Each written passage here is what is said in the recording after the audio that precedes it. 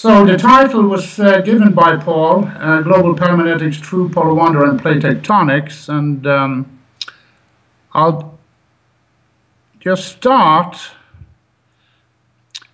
This is not meant to be kind of introduction to the base of paleomag. I just want to say that the kind of basic assumption we make is that the Earth's magnetic axis is aligned with the rotation axis, and you're probably aware that this is not really true. There is an offset today about 11 degrees, but over 2,000 or 3,000 years, it's slowly processing around the Earth's rotation axis. So on average, if you, let's say you sample lava sequences for a few thousand years, and you take a mean of them, you will have a magnetic axis which is more or less aligned with the Earth's rotation axis. This is called the axial dipole hypothesis, and this is one of the most important hypotheses we use. This is almost, I questioned this hypothesis some years ago, but that was not very popular. This is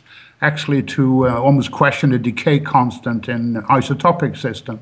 So for the purpose of this talk, we assume that it's aligned with the rotation axis.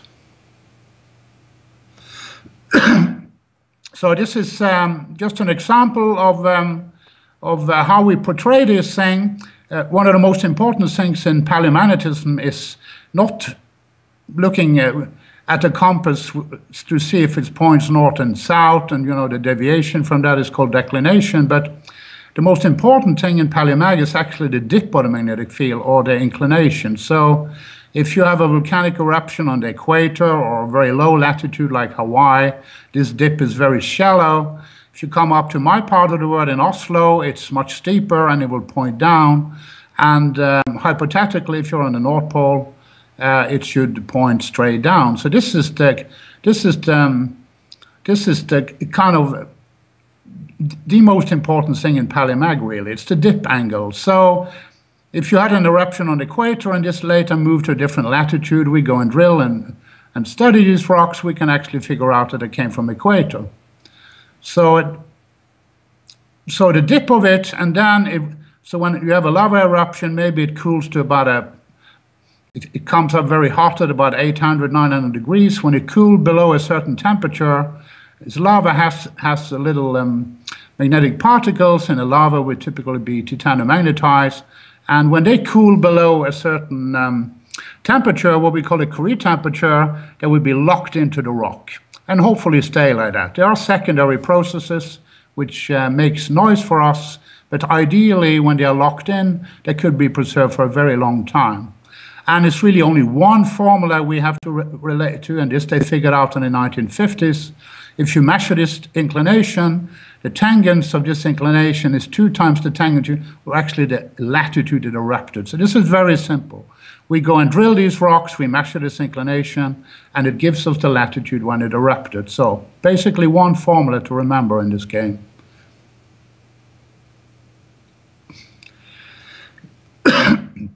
Do a little history.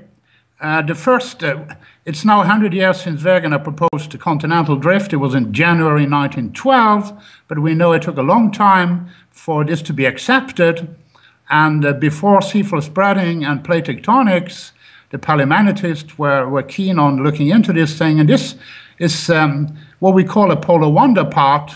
It's simply when you drill a rock today, which erupted, let's say it was in Oslo, Hawaii, doesn't matter, you measure the declination, inclination, and based on the site, latitude, longitude, you can calculate what we call a pole, paleomagnetic pole. And as a time average, that should be the North Pole or the South Pole. So if you go and look at all rocks, what they figure out already in 1954, so this is Creer, Irving, and Runcorn, these are all English from Cambridge University, when they looked at rocks from southern England, they call it a polar wonder part from Europe, which is kind of a little misleading because it was actually from England, and there's a lot of interesting things. But what they call a Cambrian pole, and Cambrian today would be something like 520 million years, and they had a Silurian pole, Devonian, Permian, just about 300 this pole here, Intertriassic. But what I noticed that when they looked at paleomagnetic poles in old rocks, they noticed they didn't coincide with the present North or South Pole. So, but they didn't conclude for continental drift. They actually concluded, because there are two options here. You can either say the continent moved, Britain in this case, or you can say actually the continent was fixed and actually the spin axis moved. And actually in the very first paper of the paleomagnetics from Europe, they actually concluded that the spin axis had moved and not the continents. And that's what we call true polar wonder. So that's part of my title, because true polar wonder is always something we have to consider. So in this very first paper, they call it true polar wonder. And this is just an example. They had two possible explanations. Remember, continental drift was not accepted at all. The continent moves, or what we call apparent polar wonder, or continental drift, or the poles move, which we call true polar wonder. So this is just an example. If the poles move, you have the fixed continent, and you are actually observing that the spin axis is moving, or actually the continents are moving. So they concluded for true polar wonder in this case. This was just for one continent, but before I go into to look at more continents where we can distinguish between true polar wonder or continental drift, I just want to show some modern versions. So Rob Vanderveer, you probably all know, is a very famous paleomagnetist. So here is his polar wonder paths in numbers here now, and you can see these create. There are some resemblance here, but it's very, very different. So this is from 1990. This is one I did with Rob Vanderveer in 2012. It looks a little different also from Rob Vanderveer. So things are changing with time. We get more data. We have better methods. And it now looks very, very different from the original Creer. When we have these poles, just mention that two common ways of generating polar wonder paths. One is called a running mean. Is simply you bin them into, let's say, 10 and 20 million, take an average and move these windows. So that's what we see here. This is a simple running mean. I normally use 3D spherical splines, but the problem, these are far more difficult for others to reproduce, so sometimes I do both to be sure. This is what it looked for Europe up to recently. So the first polar wonder path from Europe was in 1954, but in 1956, Rancon actually had polar wonder paths for two continents. He had for Europe in orange and North America in yellow, and they differ. So this is the first solid evidence for continental drift in 1956. So he didn't go for true polar wonder any longer, but he actually concluded this is continental drift. And the difference between them was simply, I will show you later, Europe and North America had been together, let's say, since about 425 million years ago. There was some pre-drift extension, but the basic difference in this curve is the modern opening of the North Atlantic, which in this case turned out to be about 38 degrees, almost like a bullet fit. And here is an example from Rob doing this kind of exercise. If you look at Europe and North America today, and if you close them for the modern opening, they are kind of superimposed. So this is actually the first, what you can call geophysical evidence for continental drift, already in 1956. So this is 1 year before I was born.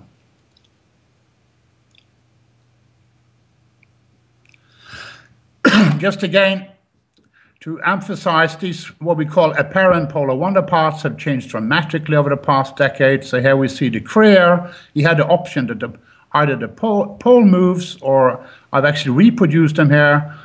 If it was continental drift, it will show how the British Isles came from the southern hemisphere, it was on equator here in the Devonian and Permian, and then slowly drifting northwards to where it is today. And this is my latest polar wonder path from Europe.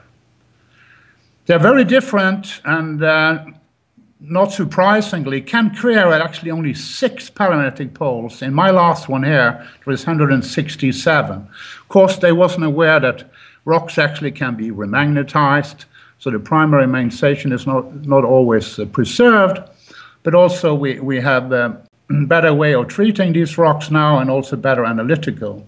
In some way, there are some other problems here. what they called Europe or England, actually what they called they also had a Precambrian pole, but that was actually from Scotland. And I'll show you later, Scotland wasn't part of England at that time. It was actually part of North America. And the Cambrian pole here is also kind of funny, because that's actually from southern England, and we know now southern England wasn't part of of the rest of England at the time, but they were part of a continent we call Avalonia, and I will show you this a little later. So in some funny way, if you look historically of all this compiled, only the Permian poles he has here is actually from what we call Exeter lavas in England. They're about 300 million years. It's the only pole which actually resemble what we find now.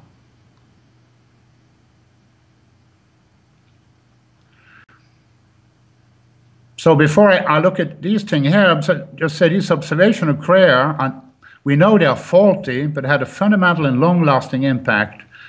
And for more than 50 years, the pyramid has been used to create a geomagnetic time scale, document seafloor spreading, and to validate plate tectonics. But this is the really crucial thing. They were right for the wrong reason. Actually, they had only one data point, which actually looks like today. But they had intuition. Maybe they thought this is what it should be. And I always say they were right for the wrong reason. And here I'm just pointing out, we'll come back to some. Here's a reconstruction for the early Ordovician. You're looking at the South Pole. So you see one of the data points from Crea were actually part of southern England, which was actually part of Gondwana. They were fringing the margin there. He had a Precambrian data point, actually part of Scotland, which was part of Greenland and North America, or what we call Laurentia.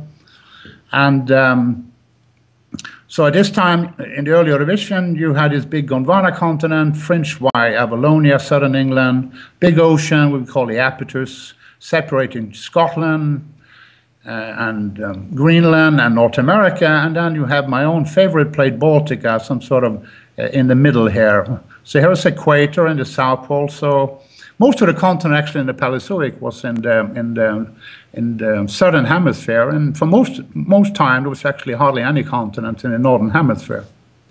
Just also a preamp here, before you can actually start combining, if you're going to make a Polo Wonder part from the British Isles, you can only do that from about 420 million years, because then Avalonia or southern England has collided with Laurentia, and they actually form a coherent plate.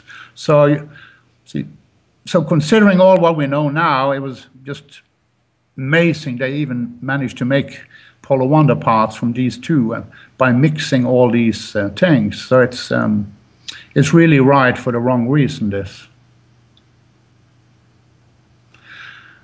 Just an example, I'm going to go into a little what we can do with paleomagnetic data. I told you inclination is one of the most important. We can take paleomagnetic data from one plate, and here I show Baltica. So what we get out of it is latitude through that equation I showed you earlier, and orientation. That's simply, we also measure the declination in the rocks, and the deviation from north-south would be a straight rotation. So you can see here, for instance, for Baltica, and you can see Norway in black here. So there's equator. If you go back to 500 million years, you see Baltica was upside down, and then it was rotating quite heavily, traversing into the equator when it comes into the Silurian, Devonian, and then it's been kind of happily been moving north for the last 360 million years. So when we build these diagrams I show you in the previous one, we have to go and do paleomagnetism, or find all the rocks we can deal with. Sometimes there is also a lot of interpolation of data, but we are building up these from one continent at a time.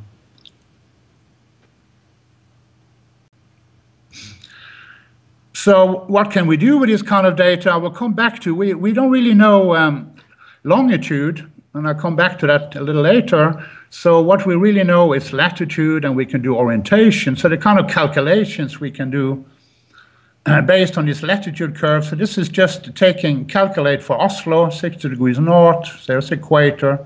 So similar to the other diagram, but just showing the latitude of Oslo up to 60 degrees. What we can calculate for this is latitudinal drift rates. We just assume that we have no longitude movement. So this would be minimum plate velocity. So that's the kind of calculations we can do. So here is separated in centimeter per year. If it goes north, it's plotted to the north of the zero line here, and if it goes south, they're plotted southwards. You can see Baltic has mostly gone northwards.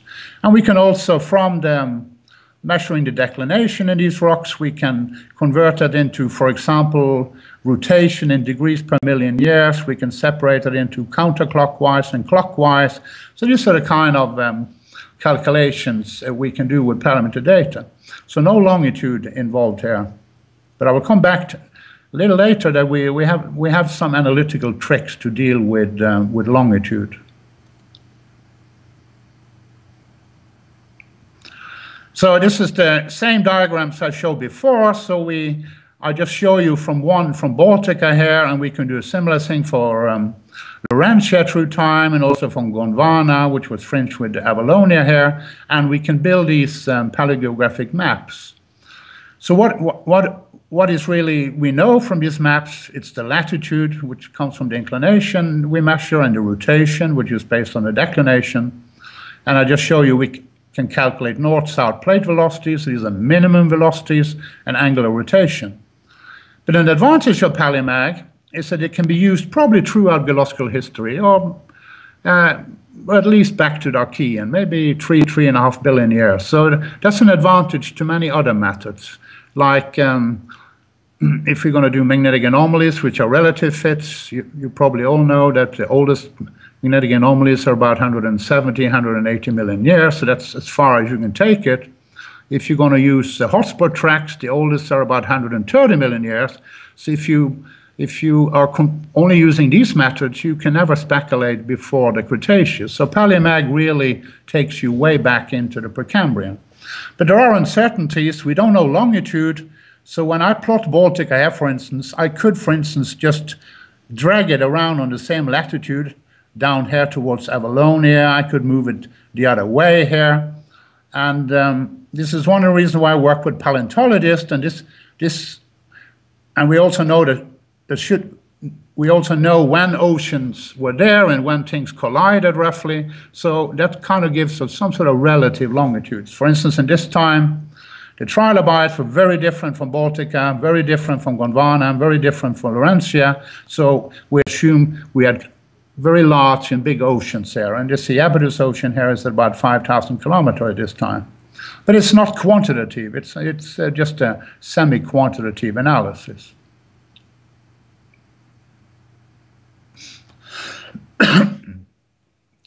So what I've been talking about, making these paleogeographic maps, is something I've been working on for 25, 30 years.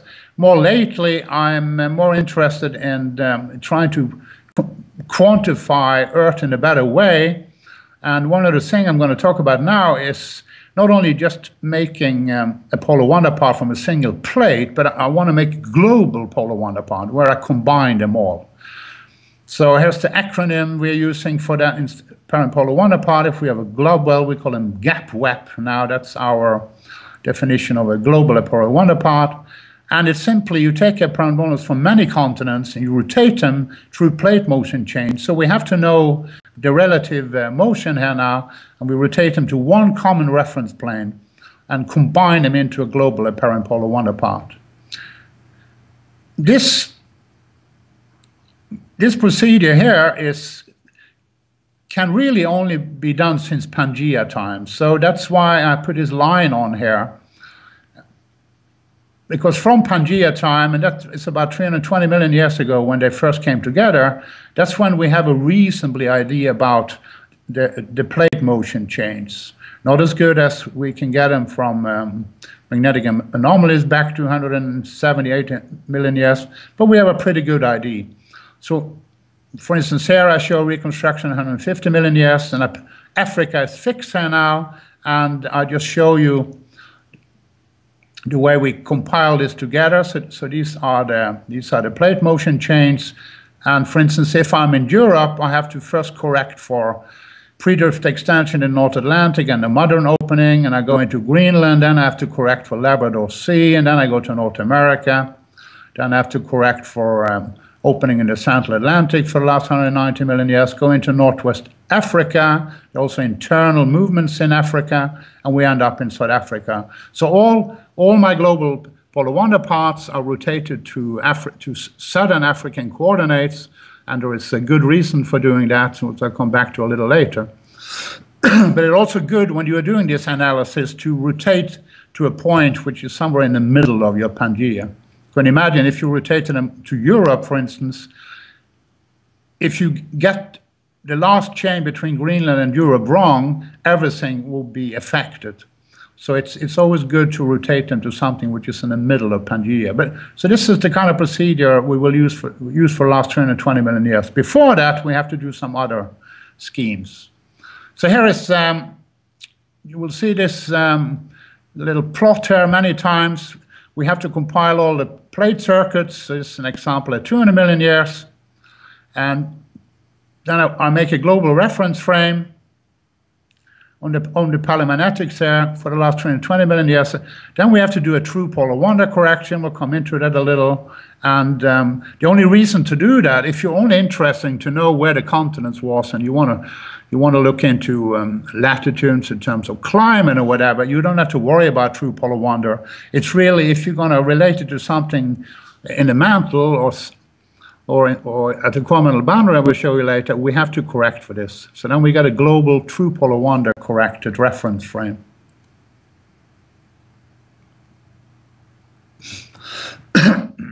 So I'll bring this gradually. I guess some of you are familiar with G-plates, or you will be familiar with it. So the first step we do here, and I compile all the relative plate circuits, plate motion from Pangea. And this is the data structure you will find, for instance, in G-plates. We have numbers now. We don't call them by name any longer. So if you're really going to learn G-plates properly, you have to learn all these numbers. They are not too hard. 301, for instance, is Europe. And these files are built up like that. What plate are you going to rotate? So this is Europe. What's the age? So this is from magnetic anomalies. And then you need an Euler pole, Euler latitude, longitude, and angle, and then relative to what plate. And in this case, I'm showing it relative to North America, not Greenland, actually. Normally we go to Greenland, and then, but this is a direct comparison. So this is how we build up these relative plate circuits. So again, here important, and I will stress that later, all places leads to South Africa in this scheme. So again, here the plate circuits all leads to South Africa.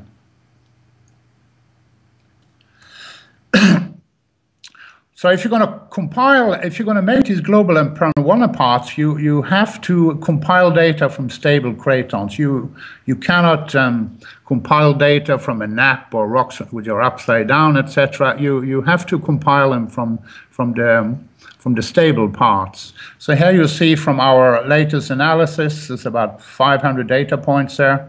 And be aware, we have a global paleometric database of something like 20,000 data points, and I would dare to say from stable cratons there's like 500-600 which are reliable, and the rest are not reliable. So if you just scan our database without really looking where they come from, what has been done to them, you will get some horrendous result. So you will see here for Baltica into England, we have quite a lot. In Africa, not very much. A lot of trouble in Africa. A lot of trouble with weathering, lightning. Some results from Madagascar, also not particularly good. We have from South America, also from North America. Few data points from Greenland, not very much. Siberia, you see here, these white here, these are all mobile belts, so I do not compile data from these regions. India, Indian plate, and also Australia, but not very much from Australia, which I consider reliable. So this is the kind of database, and of course we have to put all this data together and rotate them into South Africa, which is our reference plate. There is another thing I told you earlier, if you have a lava and it cools and you lock in the magnetic fields, a lot of these data are from sedimentary rocks, and there is a problem with the sedimentary rocks. It's well known. You can do laboratory experiments when you are settling grains, and they're already small magnetic. You can look at it as small magnets trying to settling, and they will fight gravitational and hydrological forces. And we know there is what we call an inclination shallowing, that the magnetic. So they are not always truly recorded in magnetic fields. So at least some of us now are actually trying to correct them through a formula here. And we are used, for those who are familiar, what we call a flattening value, F here. It's not very important for this talk, but I correct all the sediments with a flat value of 0.6 when I do this analysis.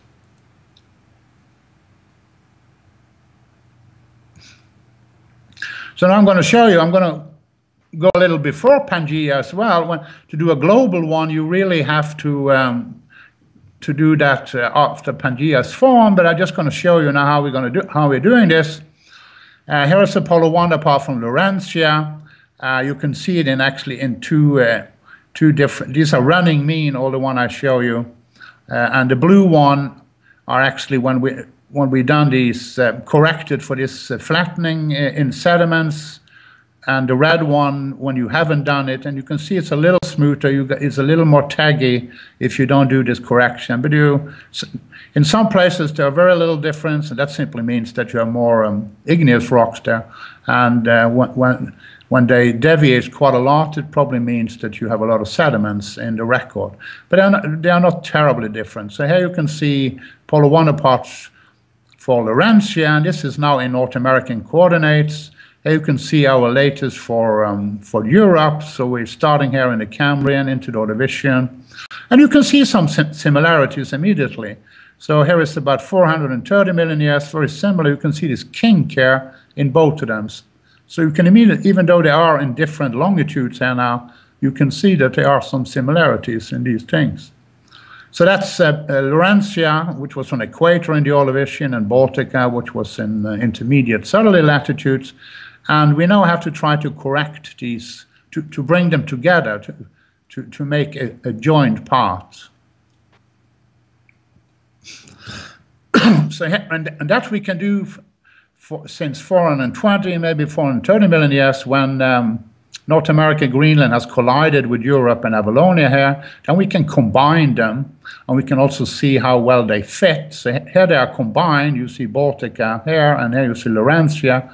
They both have these little hair cusp here.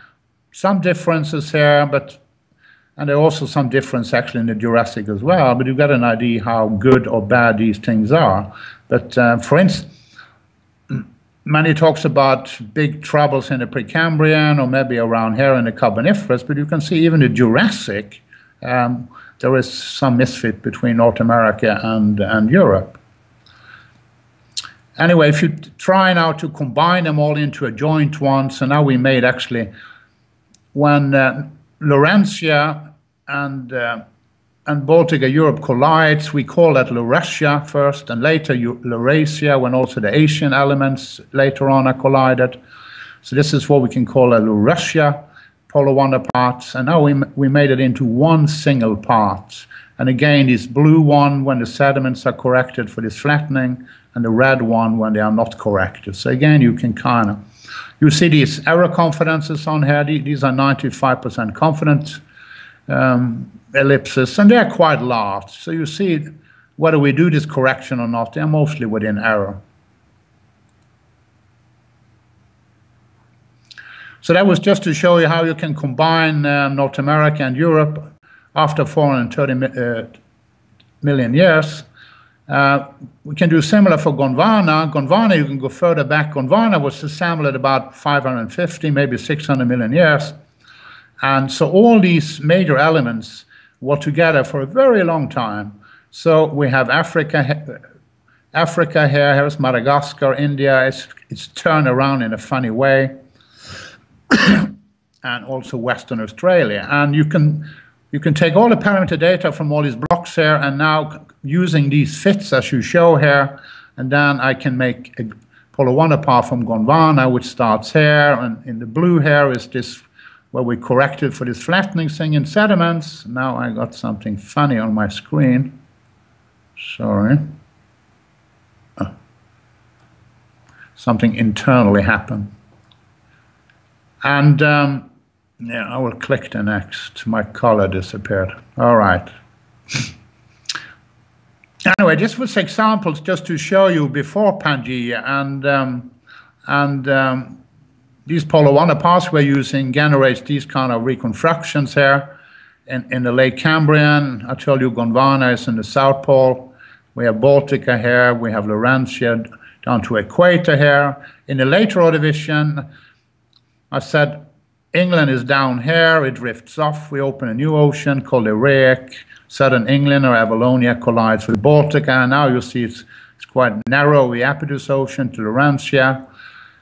This collision is about 420, so if you go to the early Devonian, we have this Laurasia as one unit, and we have Gondwana as the second one. So we're basically looking at two big lumps of continents. And at 350 million years ago, we are very close together Pangaea. So you can see Pangaea, which happened at about 320 million years, is really a collision between Gondwana and Laurasia, and then a lot of small blocks which are squeezed in between her. So it's a reasonably sensible scenario. Now I'm going to return to making a global since Pangaea, and by combining all these polar one parts together now, I'll show you this GAPWAP or global polar one part, and it's now in southern African frame, and they are south poles, so that's why I have 60 degrees south, they're 30. So you will see this global part here from 320. What is simply this polar one part really means is that you keep South Africa fixed, and you just show how the poles moved with respect to Africa. That's really what is polar one part, instead of showing South Africa moving through time. So we start here in the Carboniferous. You see the errors are now quite smaller because we have a lot of data when we combine them from all these continents. So you come through the Carboniferous into the Permian here, it's 250. Makes some swings, funny back and forth, but this is our global polar one part, almost of today. So this is from one of the papers I sent over earlier, which in review at the moment. But it has gross similarity to some earlier one. So just to stress again, we do these plate circuits and we create this paleomagnetic reference frame, which you see here. So what does it look like if you open G plates? I showed you earlier just an example of a relative fit. In this G plates file, Southern Africa is 701, so that's our kind of key continent. And when you generate a parametric reference frame, you see the H's there because I did a running mean and I moved the window in 10 million, so they go from 0 to 320 in the end. And then we have Euler latitude, longitude, and angle. When you first calculate the rotation poles for a continent from parameter data, the Euler latitude always 0.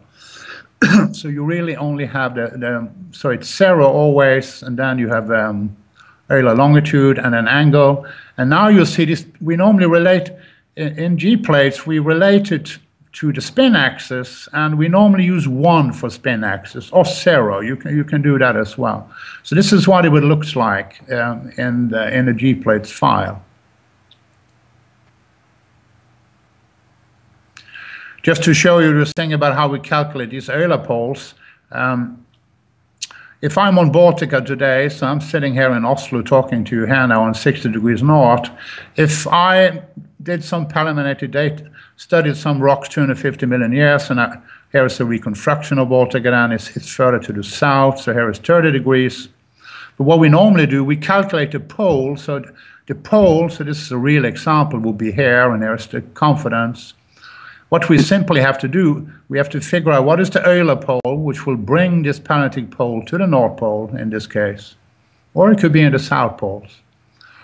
If you go back, figuring out what is north of South Pole is not too difficult since Pangea times. We find the Precambrian. We don't really know when you drill these rocks and you calculate the pole. You don't really know whether it's the South or North poles, and that leaves a lot of freedom. But this is the basic idea. You have a pole, you calculate the Euler pole, and it's always situated on the equator, and which brings it to the North Pole in this case.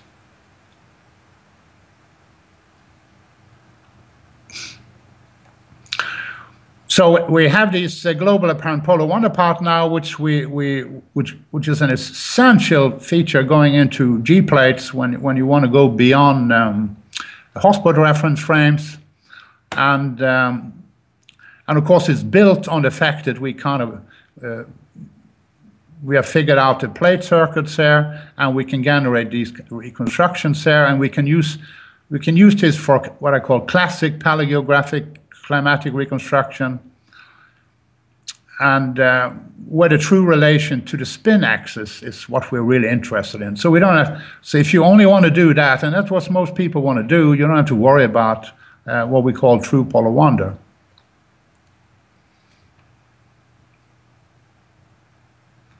So here's another example, just at 200 million years. So this is just before the breakup of the Central Atlantic. So Pangea still. It's basically going slowly northwards, Pangea, after it's formed.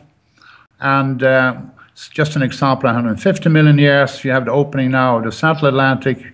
Also just started the breakup period. I said Gondwana was formed at about 550, 600 million years ago. And it really, except from all different terrains on the margin which drifted away at certain times, it really stayed together almost to this time here, when what we can call the East Gondwana with Madagascar, Seychelles up here, one of my favorite islands, and India together with Australia and East Antarctica actually rifts off here. So this is the kind of first breakup of Gondwana in a big way. And this is just before the real breakup of Pangea, which starts now in the Central Atlantic.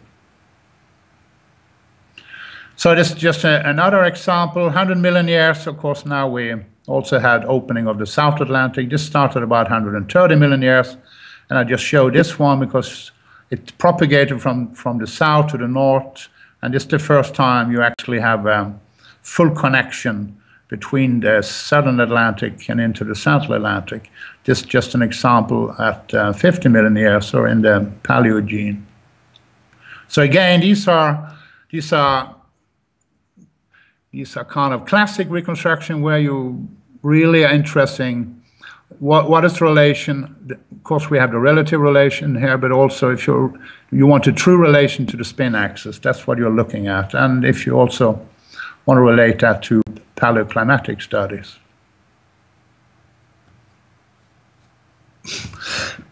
So again, I'm just emphasizing here, but then now I'm going to talk a little about this issue here, true polar wonder correction, to actually get a global true polar wonder corrected frame, because that's important for when you want to relate this to what is actually below the lithosphere or the mantle. Also, if you want to do calculation of what we call net lithosphere rotation to look at coupling between the mantle and the lithosphere, you must take away true polar wonder, otherwise you get very, very high values. You get very strong what we call toroidal components, so this has to be taken away. And you will understand that from some diagrams later. So what is true polar wonder? I'm not going to go into the detail of it, but it's really, you can see motion of continents relative to the Earth's spin axis may be due to either motion of individual continents or rotation of the entire Earth relative to its spin axis, which we call true polar wonder. So it's really the entire lithosphere and the mantle is rotating with respect to the spin axis. And if you remember in the beginning, in 1954, Creer, when he saw that the paleomagnetic poles different from today, he said, it's true polar wonder. But then Runcorn 2 years later said, no, it's not true polar wonder, it's continental drift. But in fact, what we know now, which makes life more complicated, it's a combination of both. So the continents are moving, but also the spin axis is also moving at certain time, and we have to figure out how much is each of these contributing. So again, here this is just to show you what is true. So if you have true polar wonder is shown here. If you have a continent, I've just put two masses here now. So this is the core. So I put two masses on the core mantle boundary sticking up, as you will see later what I think they are. If all this is if these are moving together with a continent with respect to the spin axis, in this case, you can see they all move. This is true polar wonder. If these things in the lower mantle here remain fixed and only the continents are fixed, then it's not true polar wonder.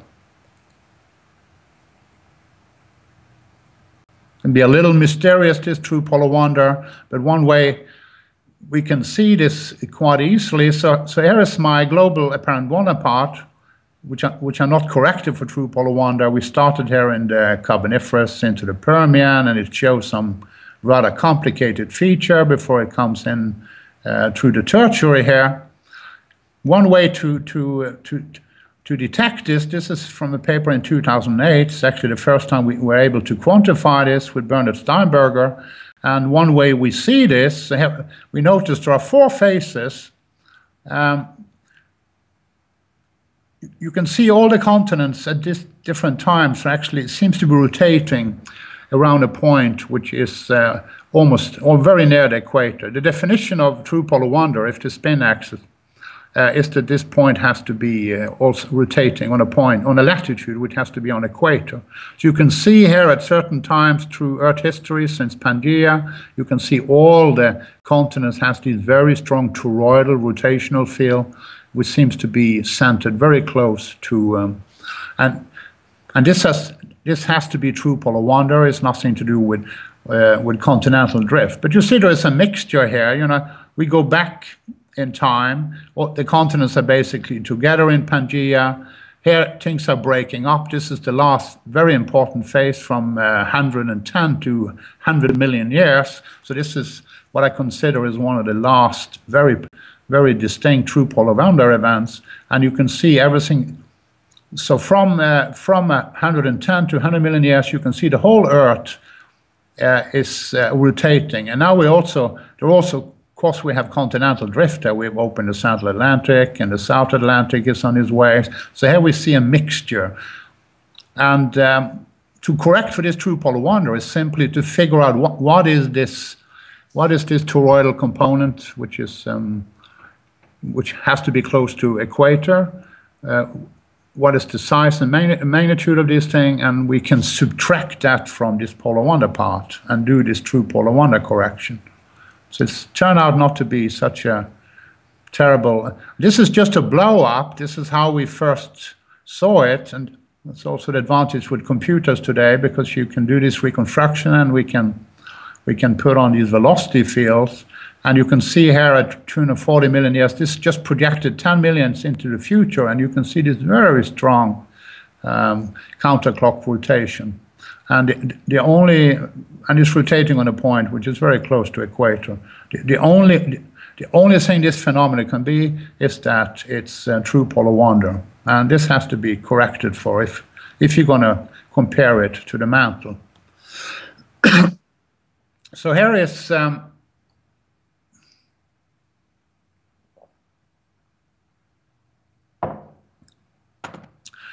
is actually what it would look like, and you are the first to ever see these curves being corrected, as I don't think anyone's actually done it before. So here you see this global polar wonder part rotating all the continents together into South Africa, and as shown you before, if I correct for these four phases, slightly updated from the diagram I show, you actually get a new polar wonder part, which it starts off in the same area here, but it doesn't have this super complicated here, kind of come into the Permian here, and then it's kind of hovering around, and then Pangaea break up, and then it moves similar to here. So some of this complexity in here we relate now to true polar wonder.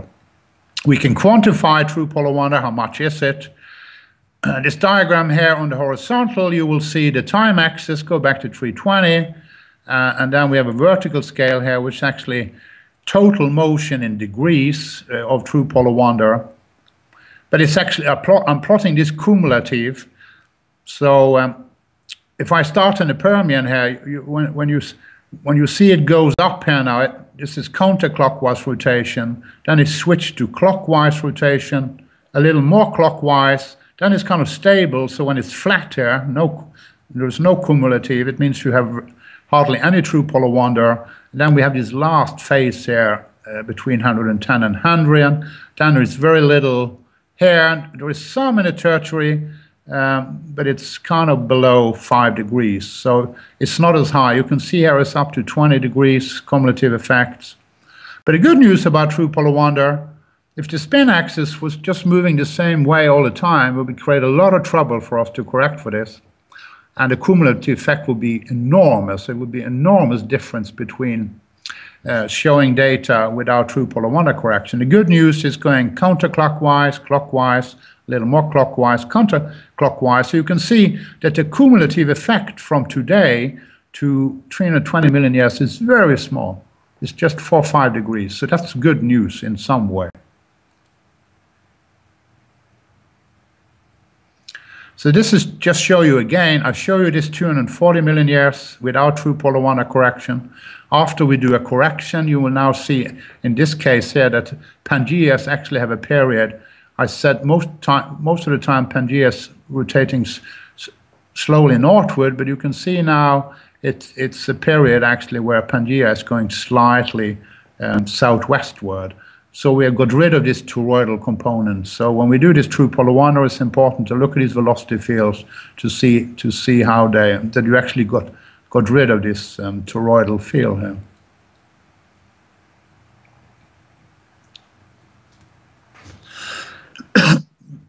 And one of the motivation for doing this thing, if you're going to link anything on the surface to the deep interior, we need an absolute plate motion reference frame. But if you're going to do this from paleomag, you have to correct for the true polar wander. What I will show you now is it's a little repeat of what I've said so far, but to really quantitate our planet, I prefer to do a moving hotspot reference frame as far as we can go. We can use them to about 130 million years. Then I want to switch to a planetary reference frame. Because I've told you we don't really have a fix on longitude, but I will show you now we will use a little analytical trick.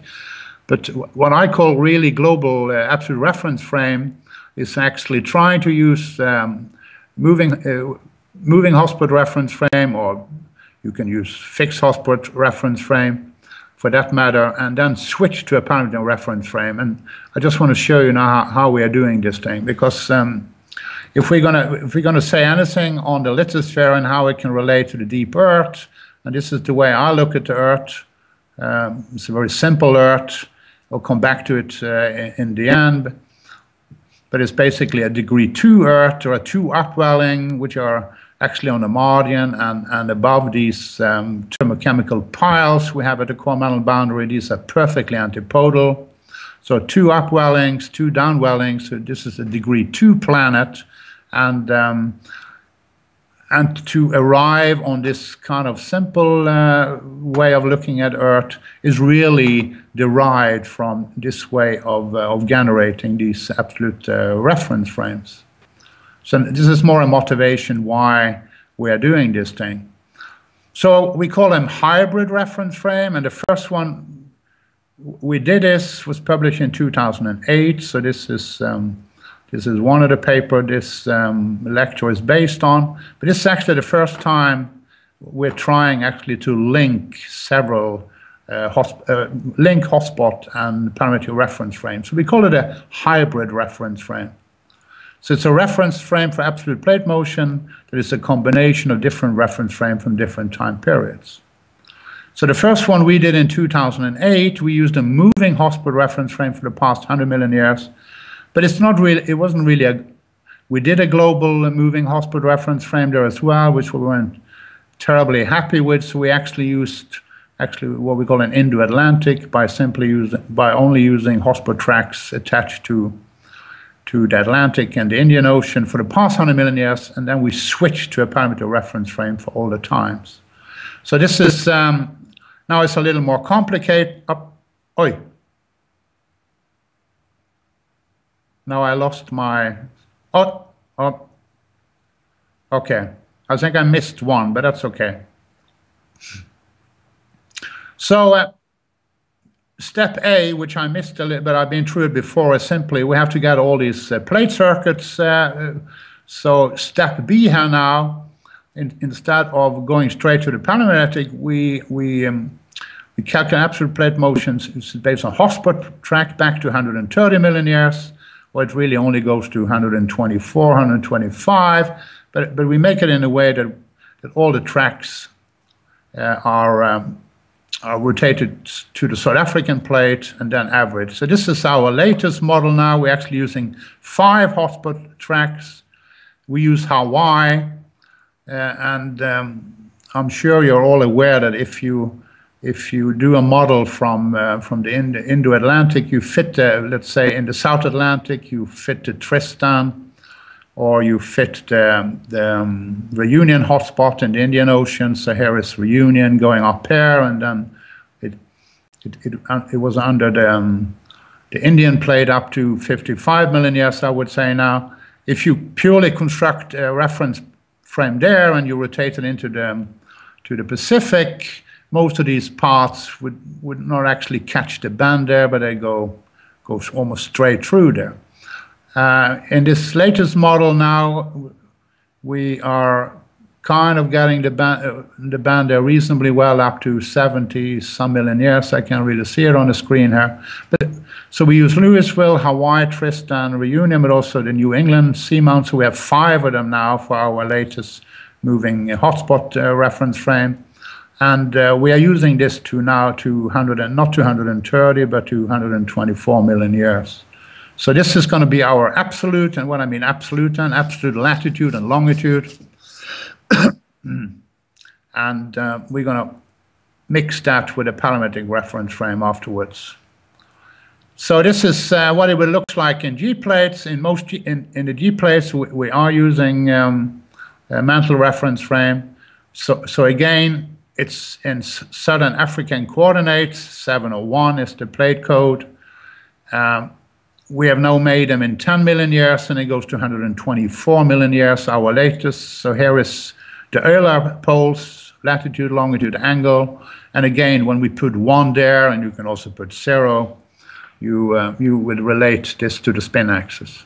And also the mantle. Be aware, when you're doing a moving hotspot or hotspot reference frame, these are not sensitive to true polar wander. So you don't have to worry about true polar wander when you are using these reference frames. It's only the paleomagnetic reference frame which is susceptible to true polar wander. Okay, so we have this moving hotspot reference frame. It's absolute, and now we're going to switch to paleomagnetic. But I've already told you we don't know longitude from paleo. How can you switch? So that was the biggest challenge when we wanted to do this in 2008, or we did it actually in 2005. How on earth should we put these things together? So we're using a little analytical trick, but before that, I just want to make a point here. I'll show you this diagram before. If I have a volcanic eruption in Oslo, let's say this is 60 degrees north, I record my dip of the field, the inclination, and my declinations. You kind of roughly points toward the North Pole, but it doesn't matter which longitude. So if I draw a meridian here, it doesn't matter. It will always have the same dip. So I don't know what the longitude. I sometimes make the joke that longitude on planet Earth is something we made up anyway. You know, it goes through Greenwich, but you know, the French had it through Paris for many years, but they gave up. So the French got the meter, and the Brits got the longitude, got the 0 longitude. So it's kind of a made-up thing. But it's important now for us to try to relate it to the Greenwich meridian. So we're using an analytical trick, and it's the only way to really do it. When I said, when I don't really know where the longitude of a plate, the trick is actually try to find a plate which you think has moved the least in longitude. If you can find a plate which has never moved in longitude, and you know it, then we have an absolute reference frame. And there are kind of two candidates which we know, which can be good, but Africa is definitely the best. It was in the center of Pangaea, and also for the last 100 million years, I'm just showing you here now from different continents.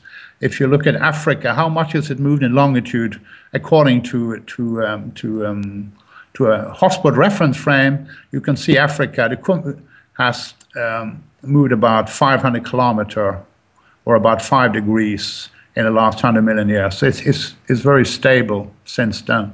And it's probably been very stable since Pangaea. Probably moved a little, but that's one of the reasons why I rotate all my plate circuits to Africa, because that's probably the most stable continent in longitude, probably move very little. When Pangaea breaks up, things are it's kind of radiating out of Africa.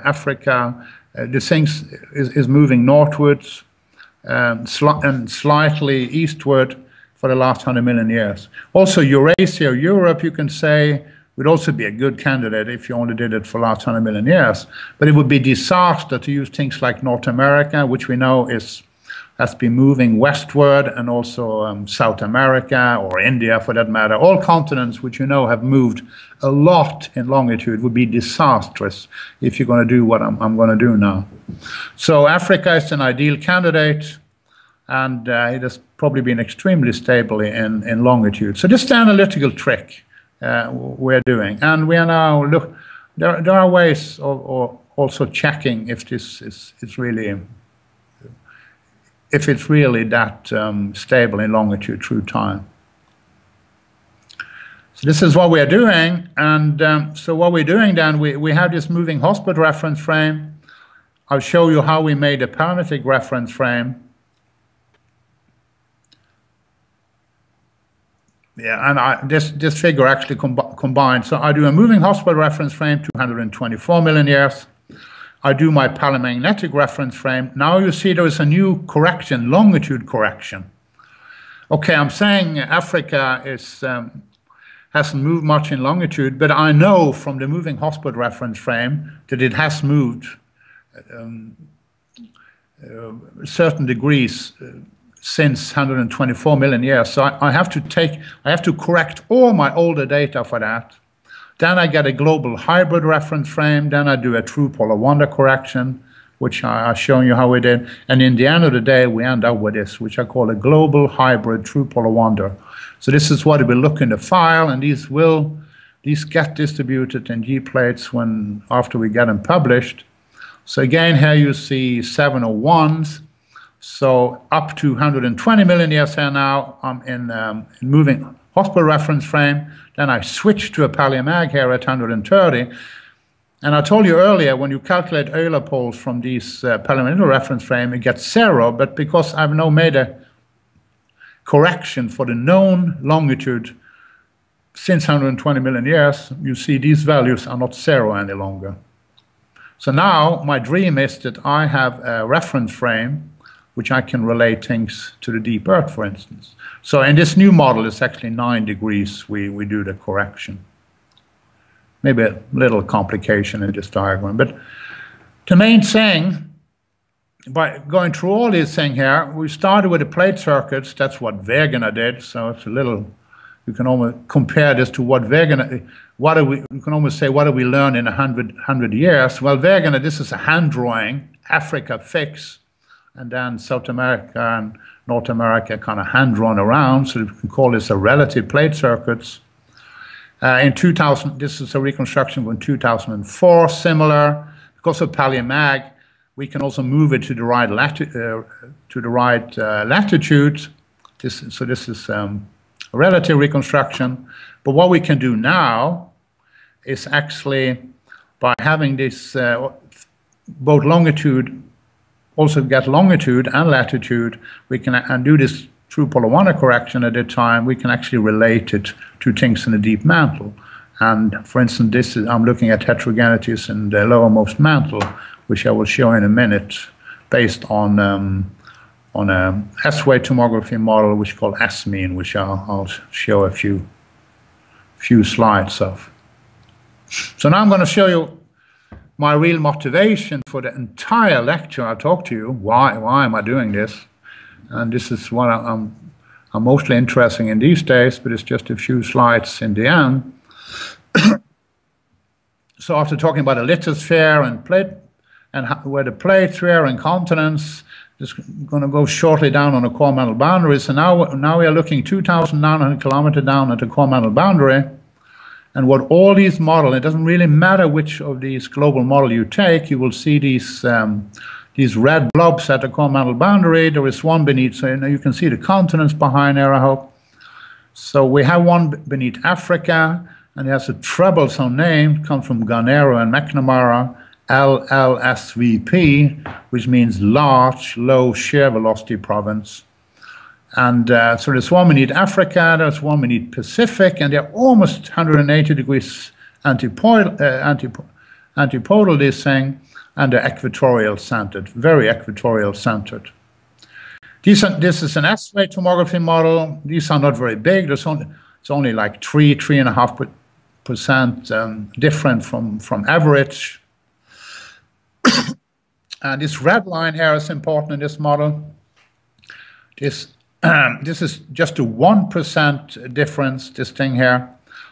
But this line in this model that turned out, this is very close to these things are sticking up in the mantle a few hundred kilometers. I'll show you diagrams of it. And this red line here is very close to where you have the steepest gradients, or where the margins are the steepest. And that, so, but this differ from which tomography. This is again an S-mean model, but keep your eye on this thick line here. Well, this has been known for a long time, that we have these things here, and Kevin Burke wants to have some simpler names, so he called the African one Tucson and the other one from Jason, and so this is Tucson Wilson and Jason Morgan, two of the big pioneers in this game. My interest is, yeah, we've seen this and it's been known for decades, but are they just current temporal phenomena? It's just something we have in the core mantle boundary today, and if not, how long have they existed? That's my motivation to look at this. And many tomographers would say this is just a current phenomenon and have maybe no relationship to the deep past. And I will try to convince you in just a few diagrams that this is not the case.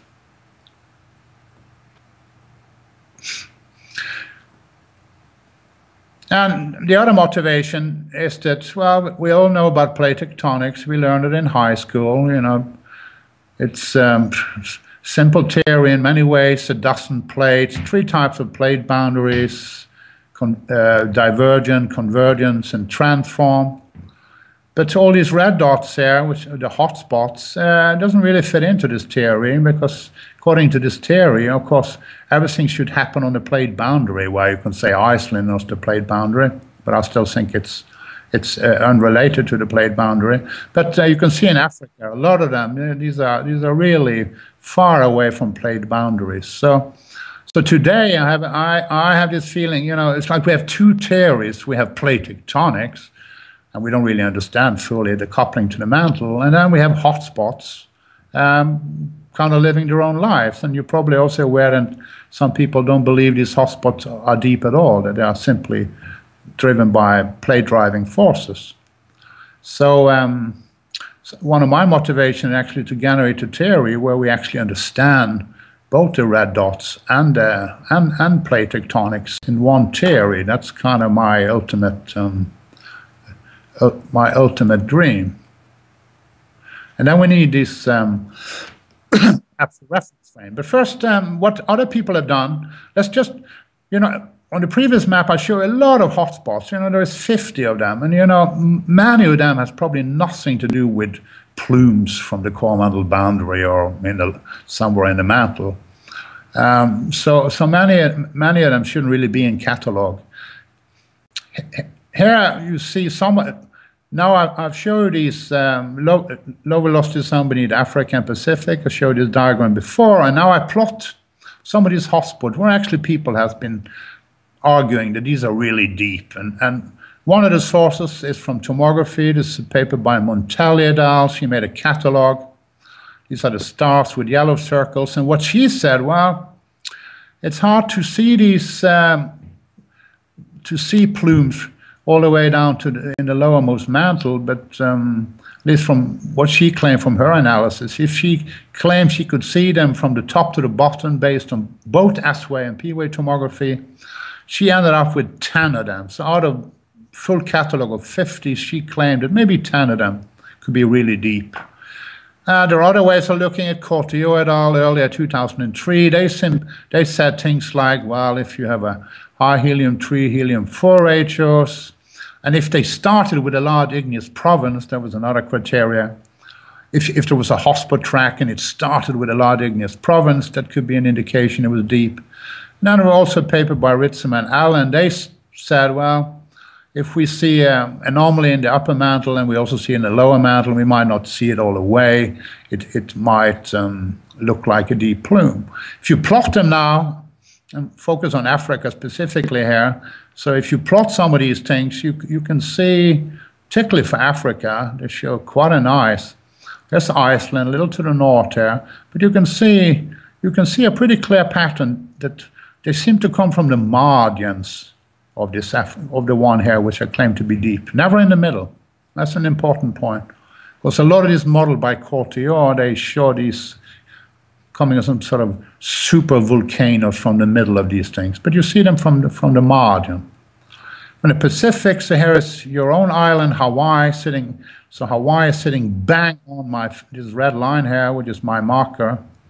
So Hawaii then would fit into this thing as a deep plume. There are others here, but you know, there's also Pacific one seems to you almost got a hole in it here. So it's not. The correlation here is not as good as you see here with Africa when it comes to this thing. But it's also a little selective which one you take. Of course, to do this analysis, people have done, but you don't have to do any reconstructions. We do nothing, really. We take the locations today, just drop them down to the core boundary, in this case, straight down, and we haven't really considered advection in the mantle. You can do that, and you actually improve this correlation a little, but there is no reconstructions involved. And this is what it will look like in a cartoon. So here is Hawaii then. So what I'm trying to convince you is that this is one of these low velocity sounds here, that these hotspots, which might be deep, are actually sought from the margins. We don't really understand exactly how this is happening. We think there might be a feedback to subduction. You have slabs coming down here, creeping along here, and so these are thermochemical piles. They're not just hotter; they're also denser. So they probably have a 2-3% higher density than the rest of the mantle.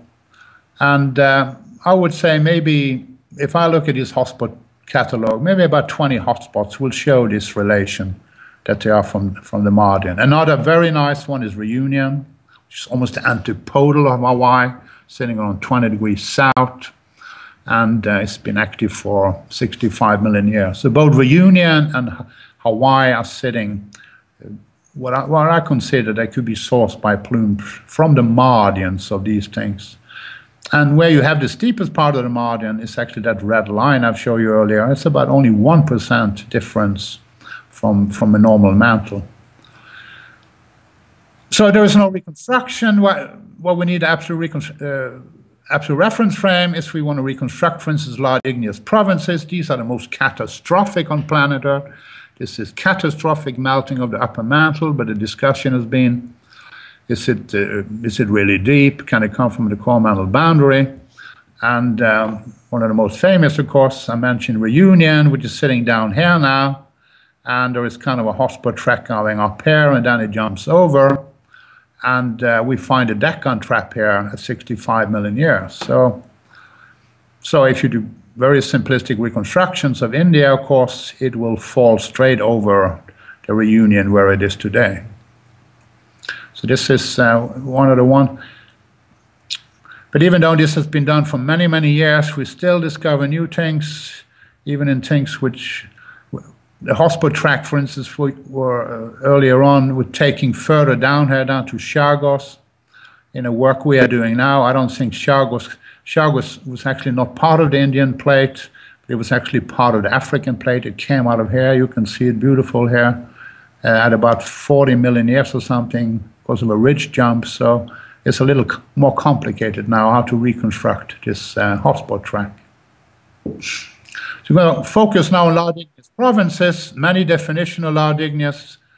This is just kind of a simplistic. They're mainly mafic, so mostly basalts.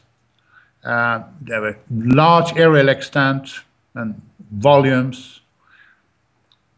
If they're in intraplate setting, and they're characterized by short duration, very fast.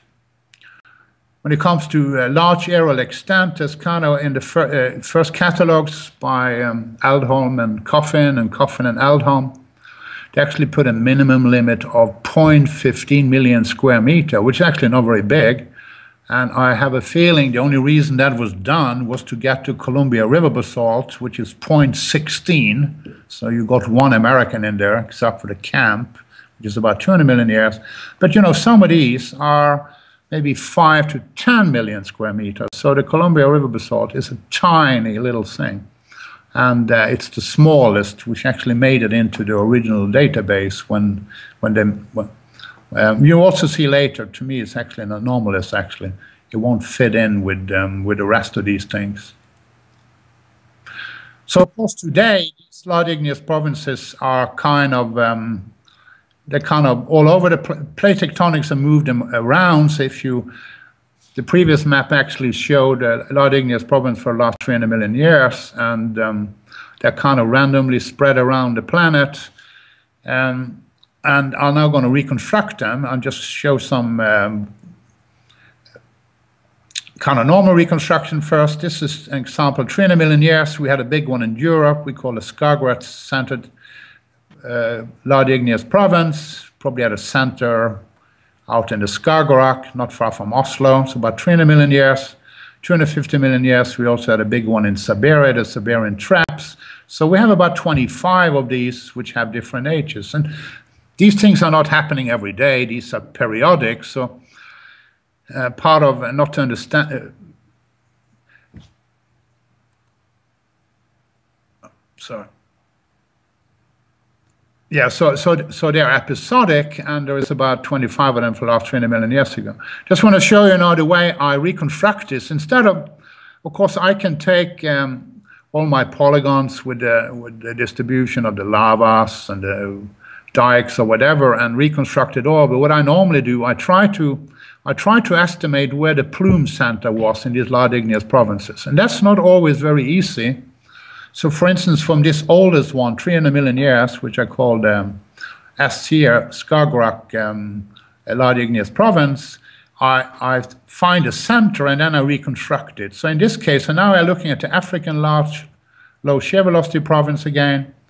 And I'll show you earlier that a number of these present-day hotspots fall along the margin here, like the Reunion sitting down here. And when I reconstruct it, you see that it also falls. Now, this line, which used to be red in the earlier, it's white, is the 1%. It's what I would call the plume generation sounds. When I reconstruct these things now in my absolute reference frame, they fall on the margins. But there are errors involved, a lot in that. Where is the center? There's also saying we should be aware of what we call upside down drainage. If you have a plume impinging on a thick lithosphere, it would very likely propagate and try to find a zone of weakness. Could be an old suture, could be an active rift. And also if you're very close to a spreading axis, let's say you had an eruption here, it can propagate up and interact with a ridge axis. So there are uncertainties there. So this is my kind of warning for doing this, that locating plume or higher resolution pharmacology can perhaps be unrealistic. So we talk about some 5 degrees uncertainty in this game. So this is just an example doing one of them. And just to show you, so now we're looking at this where I estimated the center. I put it here. So I'm looking now, so I'm sitting here talking to you from Oslo now. So we have a lot of volcanics, or silts and dikes, and we thought the center was here. It propagated into the Oslo rift, into Sweden here, Skåne, a lot of dikes. So a lot in Germany, a lot into the North Sea. And you can see it also propagate way into England here.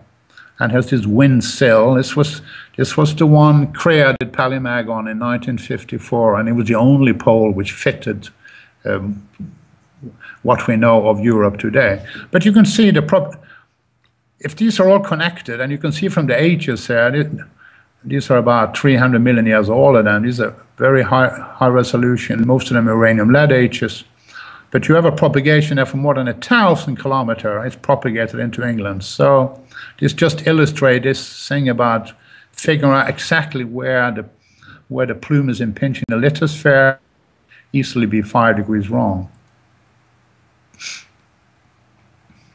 But anyway, if we do that for all the one I'll show you earlier, so here is the same one now. It's this 297 is the mean age. So if I reconstruct these centers of all these large igneous provinces, and remember they came from a more or less random situation. Here's a young one afar, 31 million years. You can see now they fall on this line here. You can see Deccan, of course, this is where the reunion is today.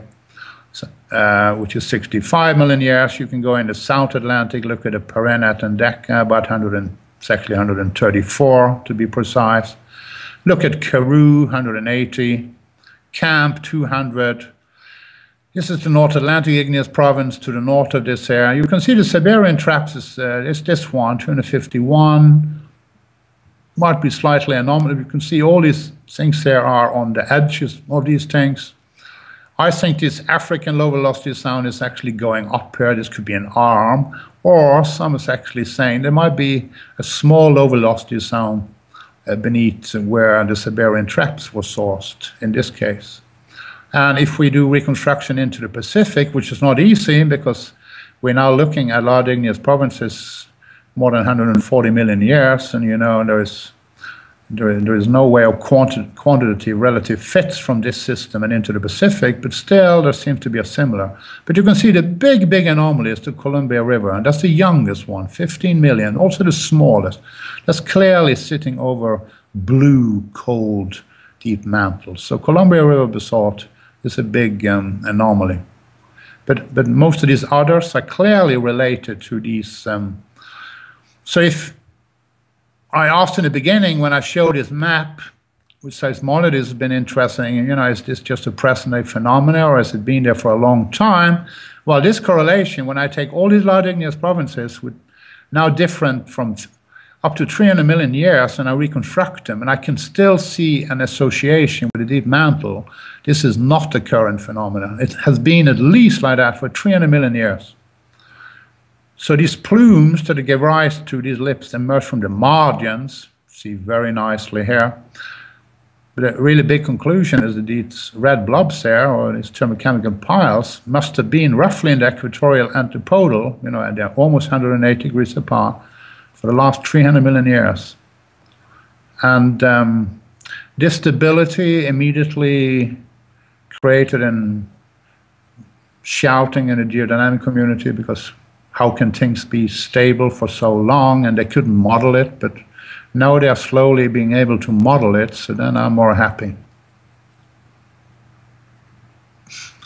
So this is, again, I show you this thing here. We have these two antipodal, just show you many hotspots, maybe up to 20, including Hawaii, which is sitting there, bang on.